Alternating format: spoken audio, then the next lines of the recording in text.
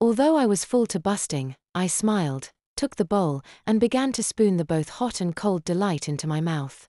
Overly stuffed, Micah hugged me, swatted my bottom, and lovingly joked as she said, "Now get out of Micah's kitchen and never return." As I was leaving, I called back, "Love you, Micah." I could hear her sighing, "Ah, such a good boy." Although I had resolved not to mope around any longer, I guess I still was. I could tell by the way grandmother and grandfather acted around me, and Mom too for that matter. Mom tried to get me to talk about it, but I knew she wasn't in any shape to deal with her own emotions, let alone mine. Still, it was good to talk with all of them and not to be locked away in my room. So that's what I did the rest of that day. I visited with them. By the next morning, I was ready to head back out into the world.